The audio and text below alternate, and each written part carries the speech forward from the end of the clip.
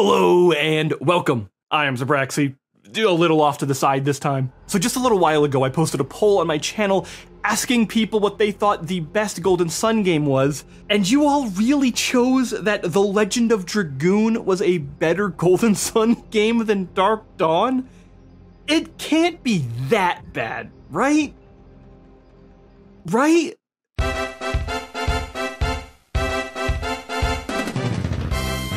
In our last episode, we went over everything that I could possibly come up with about Golden Sun, though I actually had to be far more careful with certain details than I typically would be when going over a series. You see, I played the original entry in the Golden Sun series long ago when I was just a teenager. I thoroughly enjoyed it, and revisiting it for this channel only added to my affection for that journey. However, I had never completed its sequel. In fact, before this episode, I had only touched the Lost Age for less than an hour total. I'd say that makes me pretty damn qualified to make this retrospective, huh?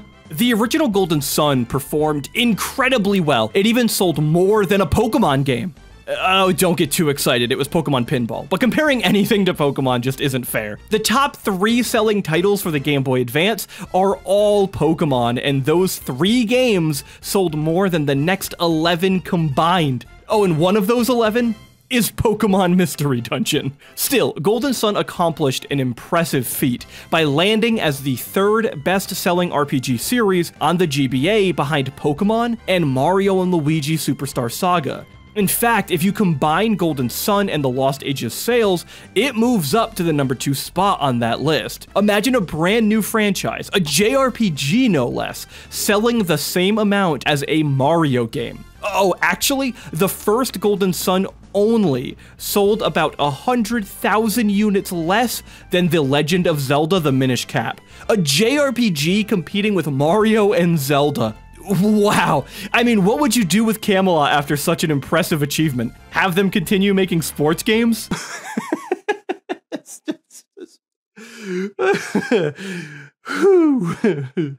That would be ridiculous. While the sales and reception was overwhelmingly positive for the Game Boy Advance's first JRPG, it's important to remember that there was also a dark side. See, many critics at the time praised the visuals, the music, the gameplay, all those aspects that define a fantastic title, but the story was far more contentious than we seem to remember in the modern day. There were 2 key issues that were repeated amongst many outlets and many circles. First was that the opening of Golden Sun was way too long and way too childish. Honestly, this is a pretty ridiculous claim. I'm often the first to defend an opposing viewpoint because any argument can have a basis in truth, even amongst subjective discussions. However, the point of childishness is always weird to me. Pokemon is childish and the largest franchise of all time in the entire world, many of its fans even being adults. Ni no Kuni: Wrath of the White Witch is a phenomenal JRPG that is intentionally childish. Dragon Quest is childish due to its style and humor. The Legend of Zelda: Wind Waker is seen as childish because it uses a cel-shaded aesthetic. I don't want to get too caught up in this phrase, but the phrase childish being used as a derogatory term when describing an art form that in its entirety is often viewed as childish, it's just always been extremely pretentious of a claim to me. The fact that the intro was too long, I mean, really?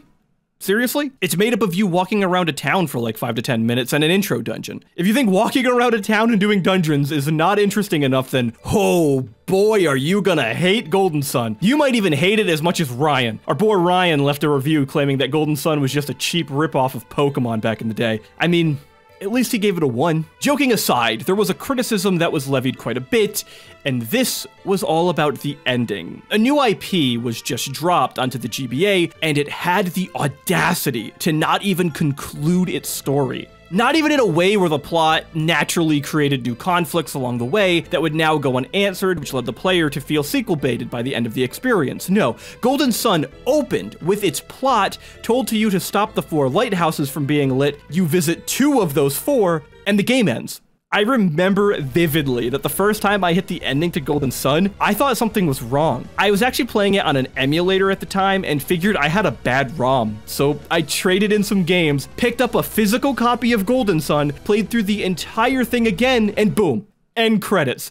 Well, that sucks. I didn't feel ripped off or anything like that, other than the games I had just traded in, but the whole ending just felt odd and abrupt. It felt incomplete. Imagine if Final Fantasy just simply ended at the second elemental crystal. It was just weird. The experience was a blast, and everything about that time was so fun. Golden Sun was a beautiful quest for the player, and one clearly made by veterans of the genre. But the move to end here, in the way that Camelot did, left a rather sour taste in the mouth of many players and critics alike. It would be then a couple years later when that confusion would turn to excitement as Nintendo unveiled Golden Sun: The Lost Age.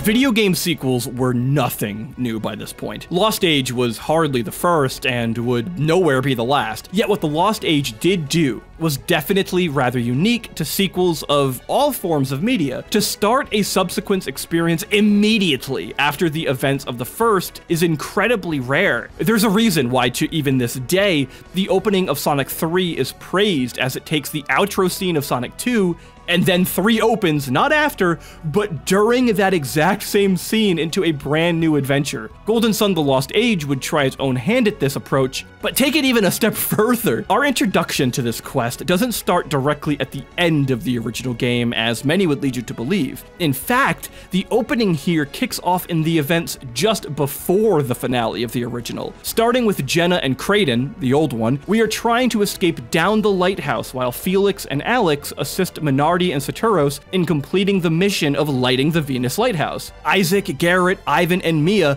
are all still making their way up the tower at this point, while Jenna and Kraden, the old one, are heading off to get started on the next part of the task. During this descent, the final battle of the first game kicks off as the original party battles it out against Minardi and Saturos at the very top. When the player leaves the lighthouse, they are greeted with resistance, and this is also the first time we actually get to see some of the true power of Alex. This Mercury adept is so much beyond anyone we've seen in the series thus far in terms of power. After you see his potential, we make our way out as puny little level 5 Jenna as we push our way to the boat to prepare to embark to the next lighthouse. There's a really cute detail here where Jenna has her own battle theme, the same as Isaac and Felix.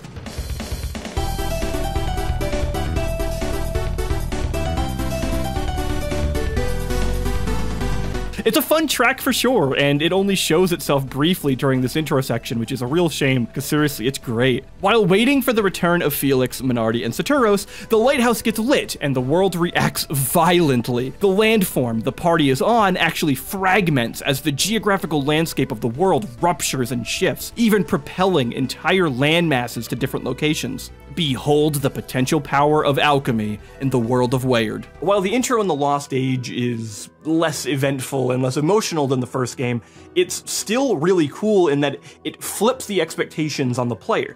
Imagine you played the first game, and now you're leaving Isaac and the gang to play Felix and the antagonists. You also have this cool antithetical moment where in the original opening for the first Golden Sun, you have Isaac trying desperately to protect and save Jenna as she needs his assistance, whereas now, Jenna is outright trying to outrun and get away from Isaac as fast as possible. And the cool thing is that as the player, there's no real way to see this shift coming. Imagine yourself playing the original game and then seeing ads and trailers for the new one coming out, and you're now playing as the party that you're currently fighting against. Well, imagining is about all you could do because the advertising for The Lost Age was really bad.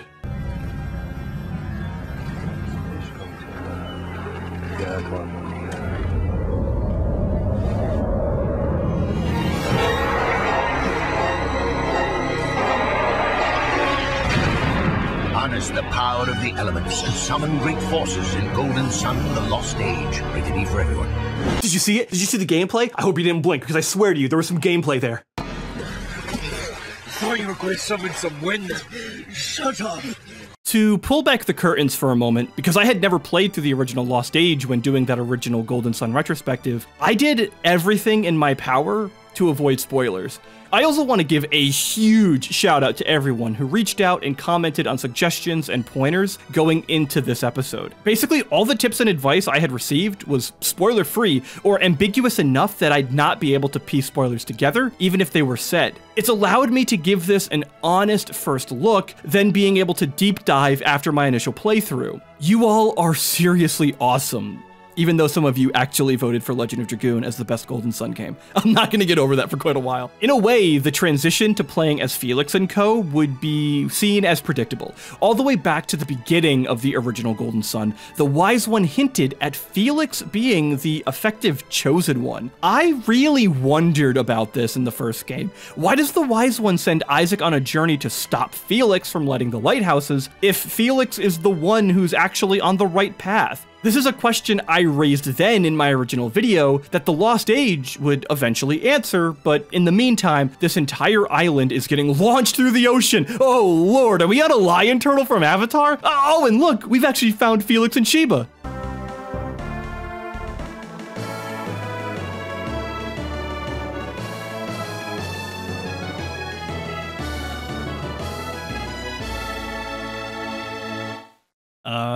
Really?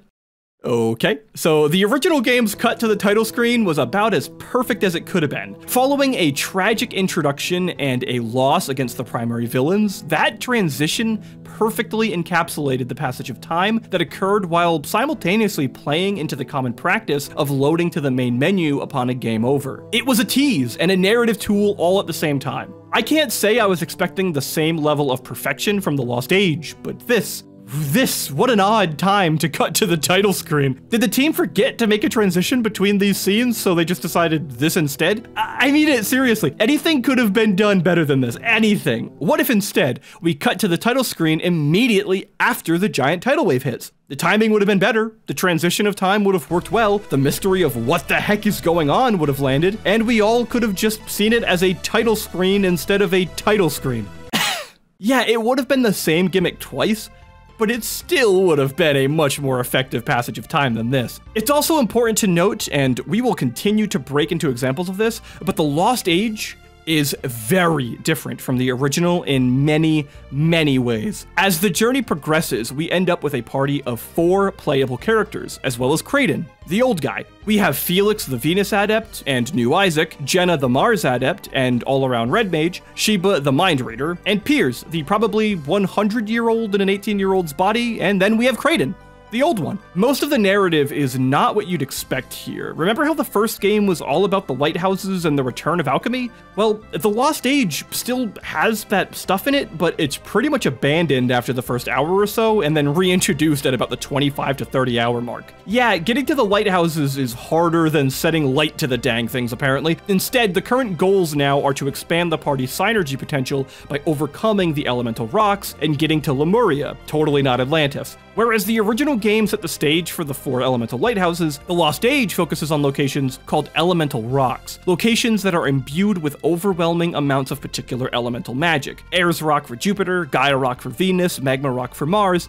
and Aqua Rock for Mercury. While at first this comes out as a bit of a whiplash from the lighthouse plot, these locations, as well as many others, would show off the capabilities of Lost Age's game design, which we'll explore later. The perspective from this party is radically different than that from the original. Isaac's party felt like they were unsure of themselves regularly, and a major boon on that journey was watching them develop the confidence to overcoming amazing opposition. Felix, Jenna, Sheba, and Piers, on the other hand, are far more confident in their task. They know what must be done and are driven to execute that plan. Even when doubt arises, such as Sheba's questioning of her purpose in the world, this theme of perseverance and acceptance of oneself permeates constantly. We also see this in the diversity of the world within Weyard. Golden Sun did a masterful job of establishing different cultures across the world who had their own traditions and even names for their own magic of synergy. The Lost Age decided that Golden Sun just didn't do a good enough job, so it just piles on more and more new customs. Take the people of Kibombo, for example. You end up chasing down Piers as he's attempting to steal back an orb from the leader of the tribe. By this point, you've discovered that this black orb is actually actually the power source and control unit for the ship that you'll need to enter Lemuria, totally not Atlantis. Well, the people of Kibombo are trying to perform a ritual with the Gobamba statue to appoint a new witch doctor. The tribe is engaging in a ritual to bestow upon their leader a divine boon from their idol. While this alone mimics real-world tribes outright, it also conveys that this magic isn't a heavenly blessing, but synergy. It's just a form of magic that many others are all too experienced with. Even Kraden, the old one. Actually,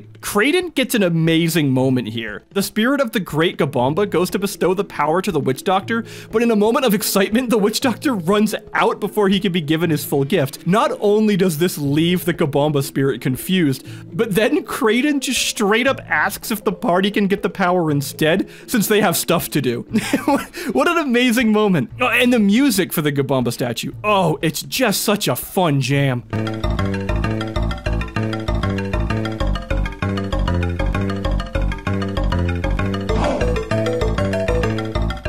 And it's not just cultures and traditions that are used creatively, though. One of my favorite sections in the whole game comes from this village called Giro. Upon stumbling into the town, you see a humanoid wolf running in the center of the village, and the team becomes curious and tries to investigate. Everyone in the town is acting super suspicious, but also basically telling you nothing at all. If you haven't been using the mind read synergy, then this is the big hint to start using it regularly. Once you start mind reading people, the whole situation changes drastically. These people aren't trying to shove you off because they're ignoring you. Not at all. In fact, they're terrified of Felix and the gang. Before too long, you start to connect that to the north of the village, there's something special, which ends up being the dungeon Air Rock, in which Sheba learns the powerful synergy known as Reveal. Heading back to Giro and using Reveal, you can find the secret entrance to the village elder, and eventually you learn all about their culture and history of these people. While everyone here is a werewolf, they're not bloodthirsty, rather nervous of scaring others who might find them to be freaks. I already liked this town for the creative use of storytelling. The lack of clear direction with the critical path only being discovered with some serious investigation really gives The Lost Age this feeling of being more of a traditional and mature JRPG than the original game, which is clearly intended to be more of an introductory to the genre. What really sunk its teeth into me though, really? Wolf puns? Okay, other me, if you want to make some wolf puns, then bounce them off me. Let's make sure they're really good. What really packs this all together? No. What really wraps this tale up nicely? Next. What helped make the end of this a bit less rough? Seriously? Every dog must have his day. That's just a common phrase. This old dog actually taught me a new trick. Just stop. I can't keep doing this. It's too rough. Ah, damn it! The final moments of Giro secure that message of acceptance that I mentioned prior. When the party is puzzled by how such a curse can exist, the leader of the village poses an interesting idea. He's of the belief that lycanthropy is just but another evolutionary branch. If other animals can change their shape for survival, then why not humans? What makes the transition of a caterpillar to the butterfly any different than a human to a werewolf? Honestly, I was stunned when playing through this moment. What a brilliant line of questioning. What an absolutely amazing perspective change. This conversation in The Lost Age is one of the most mature, reasonable, and potent conversations about the topic of self-acceptance that I've seen in video games in a long while. While the dialogue can be very eye-opening, something impressive about The Lost Age is that all of this content in the first part of the game is only about half of the whole world. This eastern side of the divide is pretty large, but inevitably The Lost Age opens up to the entire world of Weyard. The crew is even equipped to the ship, and eventually it can levitate. How cool is that? Yet again, these larger staples of the genre have now made their way into the Golden Sun franchise, further emphasizing the introductory mindset of the first game into the maturity of mechanics in The Lost Age. Much of this adventure can be explored to your heart's content, and trust me, you'll be doing a lot of aimlessly wandering around if you're bad at intuiting the next step like I am. While not too many times, I can think of at least 3 or so times that I was outright stuck. Actually, all 3 of those moments were part of the same primary quest where you have to craft a trident to take down Poseidon. Yeah, the actual god of the sea himself is a boss that you have to overcome if you hope to see the great city of Lemuria. totally not Atlantis. See, in order to even make it to him, you have to navigate these whirlpools. While pretty cryptic, you can brute force your way through this puzzle with some trial and error. Granted, there is actually a pretty big hidden somewhere in the game. In the town of Yalom, directly south of the Sea of Time where the whirlpools are, you'll stumble upon this group of kids. If you talk to them, they'll sing you a song and walk you through each part of the song, which will clearly set a pattern to something very important. Well, that pattern is actually the pathway through the Sea of Time itself. Again, while a very cleverly hidden hint, you won't really need it to succeed. The pathway can be guessed after enough tries, and the spinning around volcanoes to progress might sound cryptic on paper, but the visual feedback is pretty obvious. But something to note is that Yalom, while being incredibly important because of the blacksmith, is actually an optional town that you can just outright skip over, potentially meaning that you'll never see the song or the children. In fact, the entire quest to craft the trident for Poseidon was so confusing to me. You're given the boat, and now Camelot had just expected you to feel compelled to explore every square inch of the Eastern Sea with very little direction. I'm not personally against ambiguity in quest design. In fact, I just praised the game for requiring some clever detective work with Garou, but no, this quest is pretty different. What you have to do is travel to every single island in the entire Eastern Sea. Each one gives you a slight hint on where to get each of these 3 trident pieces. Some of these hints are insanely cryptic and borderline useless. In fact, some of them are so useless that I ended up spending hours and hours stumbling my way across the world and ended up finding 2 of the 3 trident pieces, but I didn't know what they were even for, even after I had found the hints. Yeah, I had pieces of this trident that are critical to beating the game, but I didn't even know what these items were or that I needed them to craft a trident. In fact, I only finally stumbled upon the hint that I should make the dang thing and that you should be making a trident to fight Poseidon after I had already beaten Poseidon and was at the end of the game doing optional side content. I love exploring around worlds of RPGs and trying to find out where to go next. Being forced to look a bit deeper into the world is something I wish more games would do, but I was just so stuck at this part. Hours and hours and hours went by, and I couldn't figure out where to go or what to do. So after several wasted evenings, I did what any reasonable person would have done way earlier. I booted up my Dreamcast, I launched Web Browser 2.0 with SegaNet, and I bought myself a strategy guide.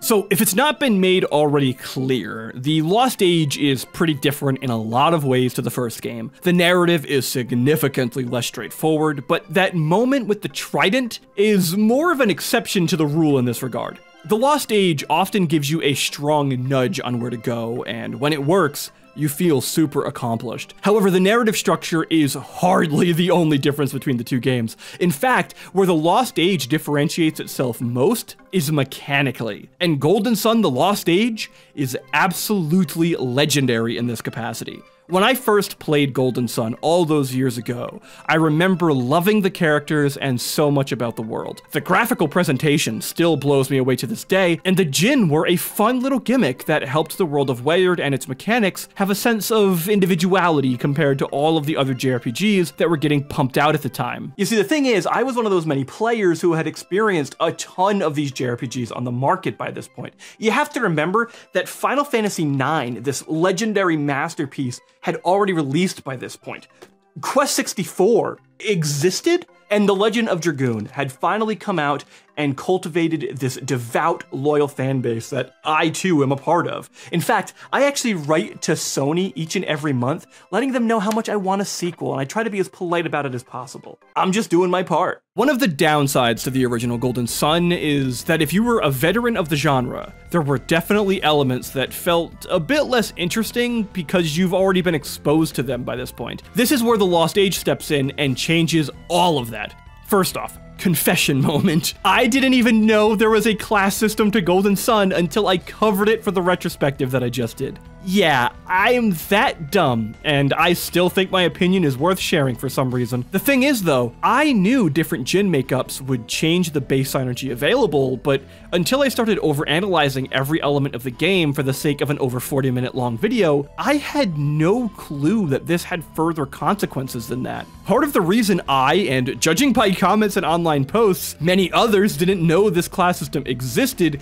is that the pacing of the Jin acquisition was potentially too structured. You'd get Venus, then Mars, then Jupiter, then Mercury, then Venus, then Mars, then whoa, Mercury first and then a Jupiter? Whoa, I almost got whiplash here from that shakeup. The Lost Age, on the other hand, gives you Jin at such a seemingly random rate and pace, and honestly, it's such a step up from the original. It's practically impossible to monotype your adepts with their own elemental Jin because you might only get Mars and Jupiter Jin for like 5 in a row. In fact, I'm pretty sure at one point I didn't get a Venus Jin until like 8 or more Jin deep. While it felt a bit odd, it also forced me to utilize characters in ways that I might not normally have done. I have now grown a love for Astroblast. That move is nuts. But the Lost Age not only forced me to do so in exploring these new ideas, but because of that, it opened up my mind to the possibilities that I had never considered. This compounds even further when you see just how many dang Jin there are. The first game had 28 of the little buggers. The Lost Age has a couple more,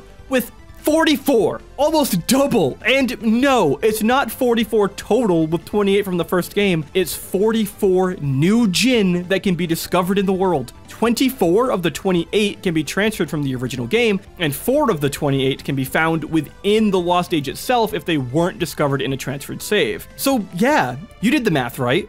Who am I kidding? Who did the math? But that means there's 72 total Jin that exist to be found and utilized, all with their own skills. There's only some slight crossover of abilities too, mind you. Some Jin from the first game do have the same ability as some from the Lost Age, but that still doesn't change the insane level of customization. Finding all of the little spirits can be incredibly difficult, and some are especially tucked away. You really have to think outside the box on a few of these, or have to pay some insane attention to detail here. There's even this moment that I had originally thought was a bit too secretive, but after sitting on it, I feel so creative for piecing everything together on my own. So here's the setup. You can see this Mars Jin from a certain angle, but the only way to get to it is clearly from a cave exit, but the entrance is nowhere to be found. The only way to find the way to the cave is to talk to the little boy who indicates that he has a secret somewhere in the backyard. When you go behind the house, there's just some dirt and a chicken. Well, if you mind read the chicken, it mentions how the ground around them is soft and fun to scratch and dig at. Bingo! Use the scoop synergy around the sand and eventually you'll stumble upon an entrance to the cave that leads you right to the Mars Jin. The Lost Age loves to flirt with this line of frustrating and clever ambiguity, but moments like this are so well crafted and the journey is littered with these types of old school RPG puzzles. Though I did get pretty stuck on quite a few of them, and you need every single Jin in order to unlock all the optional endgame content, but I can proudly say, I never once looked up a single one of them on the internet. I used a strategy guide. Oh, and since I mentioned the save transfers, yeah, you can transfer your save files from the original Golden Sun into the Lost Age. It's really cool. You can do this in a couple different ways too. For example, if you have 2 Game Boy Advances, you can just hook them up with a link cable and boom, just transfer the saves. But since I was playing on the Wii U, which by the way has some of the most perfect emulation I've ever seen, but pretty expected by the team that made it, M2. Pretty legendary. There's another way to do this transfer using a password. Oh, actually, I'm sorry. By password, I mean 5 pages of random characters. All right. We got this. Another point. One step closer to death. Questioning my life. Still going. That grave is looking real close. And there. Finally. Passphrase completed.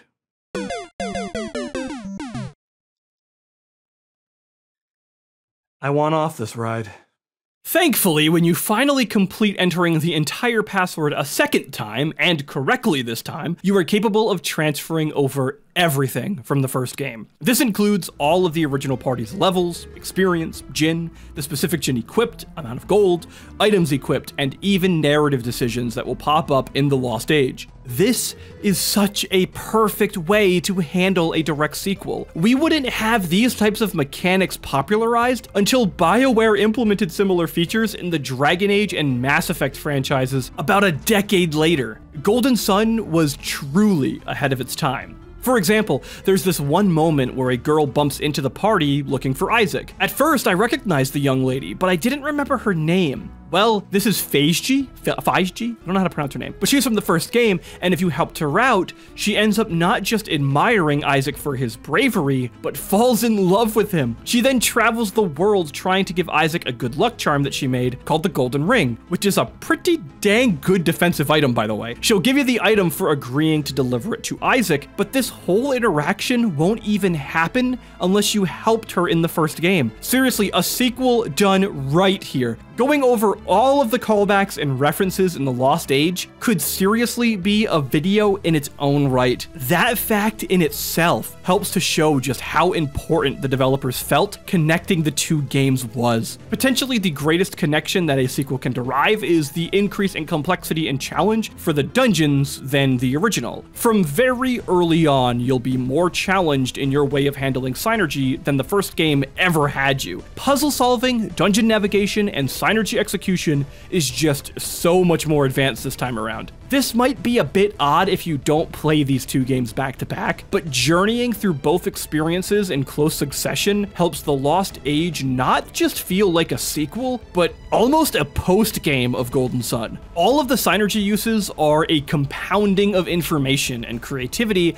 that the player had to exercise in the first game. This comes in many forms, such as using Whirlwind to swing across vines, using Blast on statues to make them erupt and blast open new pathways, to use Sand to navigate across terrain that you normally couldn't have before. Many of the new Synergies are still focused on a limited one-purpose problem solving, but many of their niche alone require the player to think in ways that most RPGs would never come close to entertaining. Returning abilities also get used more creatively. For example, Mind Read is significantly more critical in the Lost Age. Yeah, I'm bringing up Mind Read again. It's my favorite Synergy and it's so unique and I love it. In the original Golden Sun, Mind Read was mostly used to provide extra thematic context to the world and helped flesh out the intentions of characters and their personalities. The Lost Age continues this, but also forces you to use Mind Read far more aggressively. Many hints to the critical path are hidden in the minds of NPCs. Granted, if you don't find the mind reading as fun as I do, this could definitely lead to some frustration, but more objectively, this is a mechanic that provides Golden Sun a sense of identity. The cliche of talking to everyone in a JRPG still exists here, sure, but mind reading allows the developers the creativity to expose the more two-faced nature of people in Weyard, which easily represents us all in the real world as well. Not all of it is malicious, mind you, but what we say and what we think is often at odds, even down to the question of, how are you doing today? How often do you answer good when your day has been pretty crappy? These Synergy uses in dungeons are stretched out quite a bit further. Each Synergy and every conceivable use it might have is extracted to the final drop. So much creativity here is exercised, and we get to see everything that these abilities have to offer. This is about 95% a compliment, because the curse is that some of these mechanics are also overused quite a bit. For example, the fun use of Whirlwind to swing across vines that I mentioned earlier is used a lot of times in the game. Like, a lot of times. Okay, fine, it can just be a gimmick that overstays its welcome, and that's a little lame, but how annoying can it really be? Very. Dungeons can require so many different Synergies to be used, and many of them on repeat over and over and over again. This sounds like that creative use of the skills that I just mentioned, right?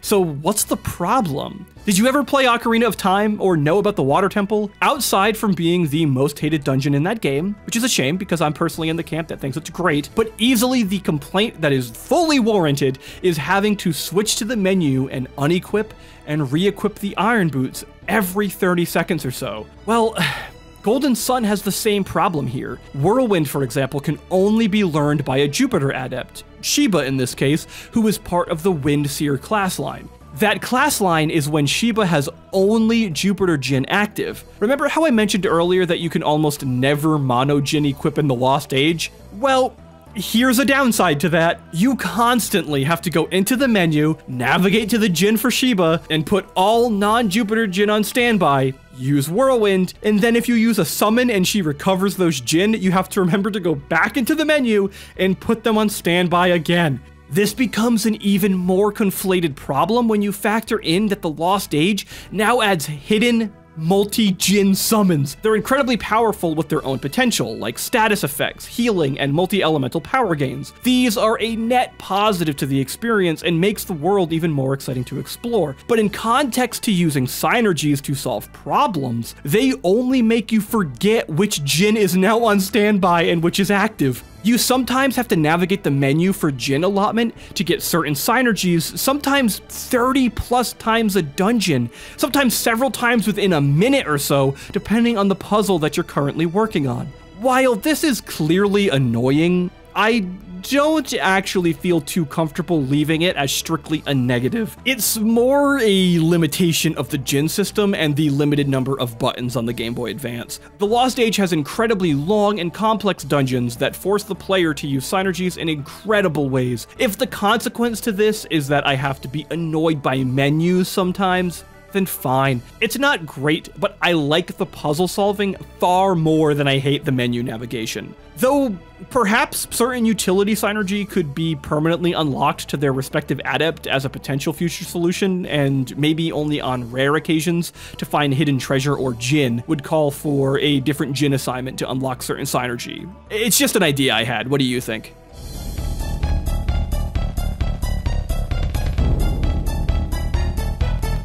The Lost Age has a pivotal point about 2/3 of the way into the game. Much of your journey isn't actually about the lighthouses, but in fact, it's focused immensely on getting to Lemuria, totally not Atlantis. There's a lot of reason for this, but most importantly, it's that the people of this ancient, totally not Atlantis city might know what Minardi and Saturos were so hellbent on returning alchemy to begin with. In fact, this is about the time that you realize that there are multiple actors setting the stage for alchemy's return. The next key moments of the Lost Age consist of exploring Lemuria, totally not Atlantis, and then lighting the final 2 lighthouses. So much happens here that changes the context of this entire adventure. So let's hit a few, shall we? First is that the Lemurians, peers included, have become aware that Weyard is dying. In fact, the planet is dying at an alarming rate. The world is losing its land formations and the water is rushing off the side of the planet. Where the critical problem seems to be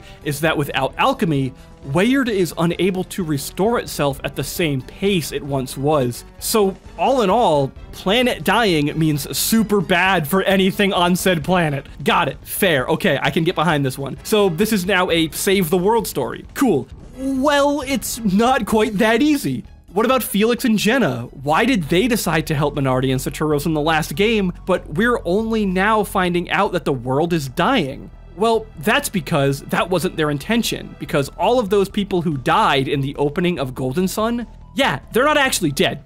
In fact, they were saved by Minardi and Saturos and are being held hostage to leverage Jenna and Felix to execute on this task. This is a little weird, as it definitely removes much of the initial impact from the first game. I still think that the opening of Golden Sun is one of the best starts to an RPG ever, potentially a game ever. Unfortunately, what makes it so impactful is the sheer devastation of it.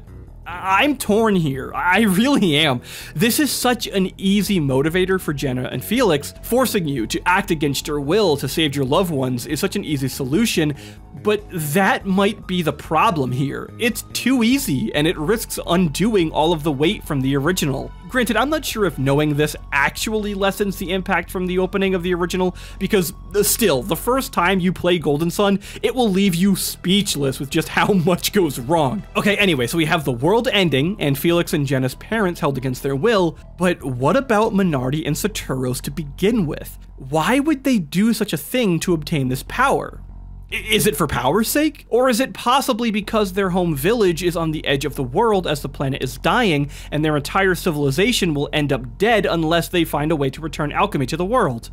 Yes, it's that one. Sure, Minardi and Saturos were kind of nasty people, that's still the case. What they had, though, was a critical task that would save so many lives, and their entire culture's existence was at stake. So they did everything and anything to get the results they wanted. Kidnapping and murder would be but a means to an end in their eyes. When the party finally shows up to the town of Prox, we are quick to realize how flipped the narrative is that we've experienced versus the real deal. These people aren't evil like you'd expect. They're desperate for survival. At the end of the day, the only one who seems like a complete asshole without any reason would be Alex. His desire to return alchemy is driven by his knowledge that when all the lighthouses are lit, it will trigger a massive energy spike known as the Golden Sun event. Oh, after 20 long years of playing the original game, I finally know what the heck a Golden Sun is. Neat. In fact, many of the events are just a big setup so that Alex can be in the right spot at the right time to absorb the energy and have that limitless power. Easily, my favorite part of the Lost Age, though, comes at the Jupiter Lighthouse. You are assisting two characters, Karst and Agatio, with igniting the lighthouse, and you discover that Isaac and the gang are right behind you. Eventually, you stumble upon Karst and Agatio trying to stop and kill Isaac and co, which is great because they're being stopped and all. But Felix, the party, and Kraden the Old One all agree that death should not be the goal here. Through some circumstances and a boss fight, both parties agree to meet back in town and have it out in some good old conversation. Isaac agrees that Felix is in the right, and the two parties join. Yeah, I had been wondering if this was going to happen the entire game. I was hoping.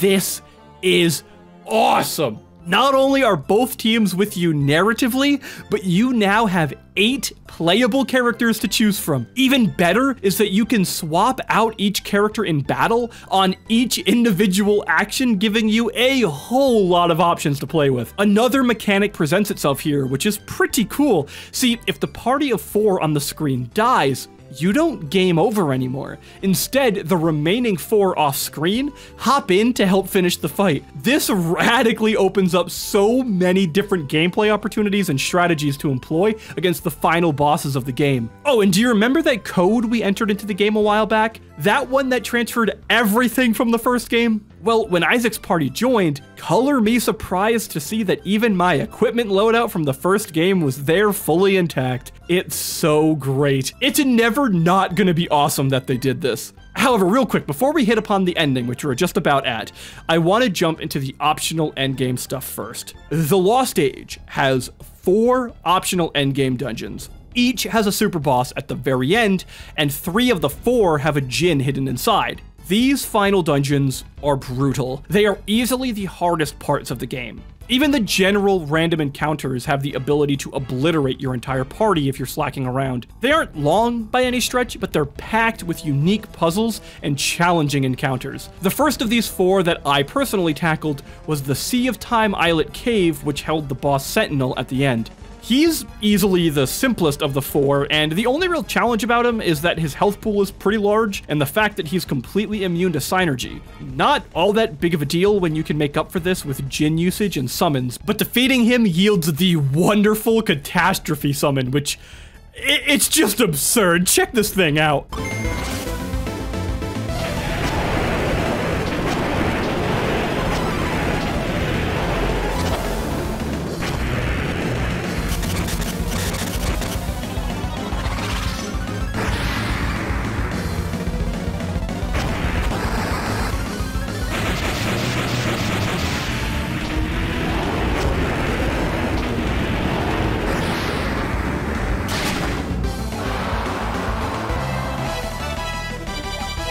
Next, I made my way to the Yampi Desert and attempted Valukar for the Daedalus summon. There's not a lot to say about Valukar other than he's a brute. The primary gimmick of this encounter is that he can use an ability called Jin Stun, which will place a bunch of Jin on standby from your party. He will then use these Jin to execute the move Crucible, allowing him access to all available summons that you also have available to you with your Jin on standby. It can be a bit tough, but it's not too bad at the end of the day.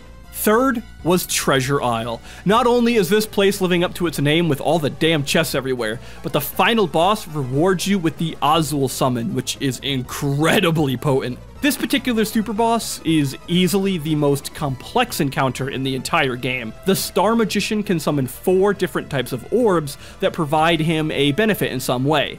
Thunderballs use AoE lightning attacks, Refresh Balls can cure and heal the Star Magician by up to 1,000 points of health each, Anger Balls can just deal a ton of damage, and the Guardian Balls have the ability to put guard on the Star Magician, reducing all damage that he takes for that turn by 95%. This encounter becomes a constant judgment call about how much damage it will take to kill one of the orbs, while trying to sneak in as much damage as possible into the Magician himself. After some trickery and puzzle solving, eventually he goes down, and Azul is yours. Now, this final encounter takes place in a location called the Animus Inner Sanctum, and in order to even access the Inner Sanctum itself, you have to have collected all of the Jin in the first game, transferred them to the Lost Age, and then found all subsequent Jin in this journey.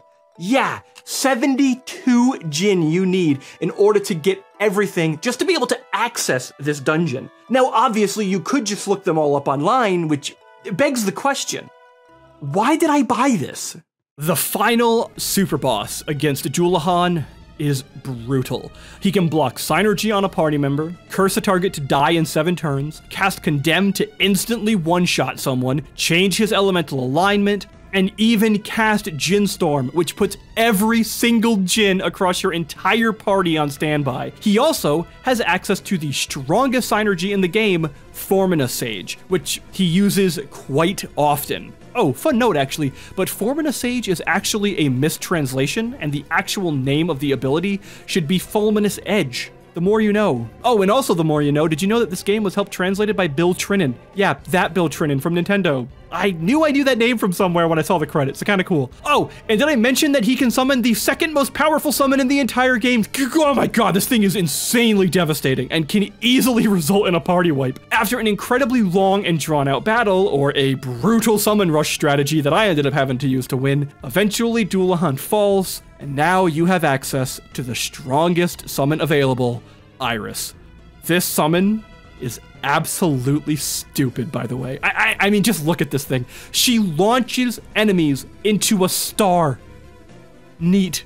The ending of the base campaign is rather interesting. When you finally make it atop the Mars Lighthouse, you're stopped by the Wise One, who tests you one last time. He throws a boss at you known as the Doom Dragon, but there's a really big catch this time that Kraden, the old one, is trying to warn the party. In classic teenager fashion, the crew ignores the old guy and fights the dragon anyway. This encounter is brilliantly consisted of 3 smaller phases that reset the health pool each transition. This limits the player's ability to summon rush the encounter, and instead, you kinda have to fight it out pretty normally. It has access to a chunk of Venus and Mars Synergy. It can cure itself, and it can curse kill a party member. However, the big moves are Jin Blast, yes, similar to Dullahan, and Cruel Ruin, which becomes active once phase 2 triggers. Cruel Ruin hurts so badly. It's a skill that Doom Dragon uses pretty liberally, and this thing has the same damage multiplier as Iris. Yeah, this boss ability has the same damage multiplier as the strongest summon in the entire game. This is definitely not an easy fight and requires a lot of preparation, and Jenna to just keep AoE spamming heals. Oh, and when you win though, oh, it feels so good. Finally, after 80 hours of Golden Sun gameplay, the dragon is defeated, the lighthouses are lit, and we find out that the Doom Dragon was actually Felix and Jenna's parents fused with Isaac's father all along. Well, that's unfortunate. We also have Alex trying to grab all of the power of the Golden Sun for himself, only to get wrecked by the Wise One who beat him to it. I mean, this man quite literally gets sucked into the earth by a collapsing mountain. Jeez. Oh, and also all of the parents are fine, thanks to the incredible amount of synergy magic that erupted, which helped them recover. The game ends on the party and parents and Kraden the Old One heading back to Vale, reuniting with the town and their family. Not only is this a pretty touching ending considering the lengthy journey that it's been on and also how dark it could have gone, but this is some seriously beautiful pixel art. And with that, our adventure comes to a close.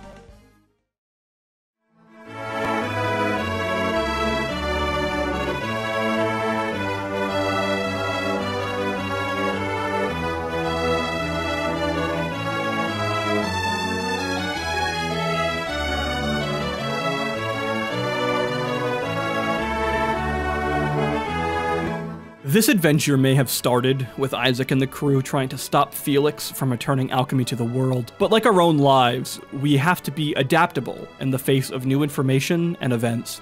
I think back on just how confident Isaac has to be in his own actions to transition his purpose and go against everything he stood for prior because all he had now seen before him in the world. It was like watching a sheltered and structured child be sent off into the world to make his own judgment call on what he had witnessed.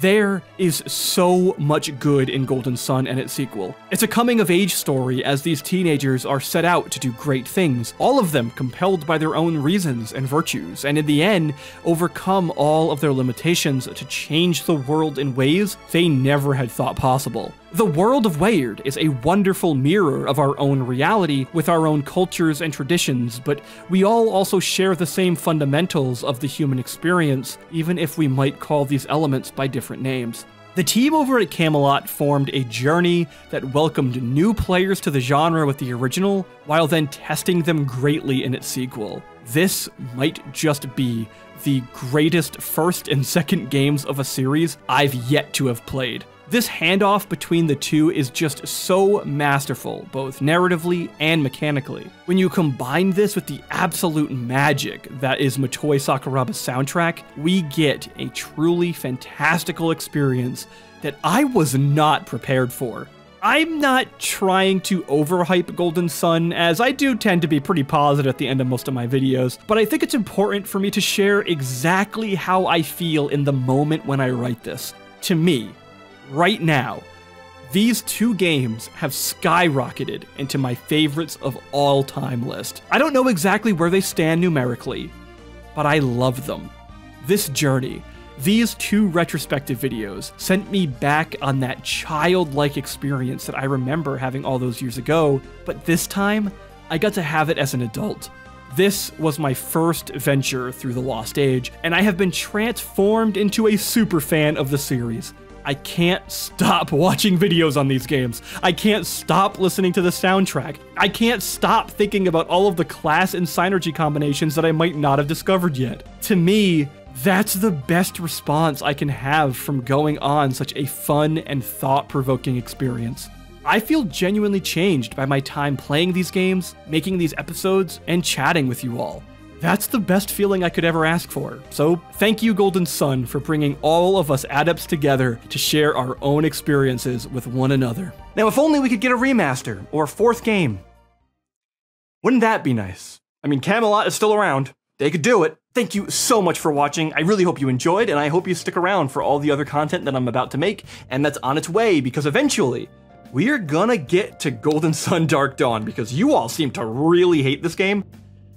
Now I'm curious, but don't worry, I'm not gonna make the same mistake I just made for this last one. I've already bought the strategy guide, I'm ready to go. Bye-bye!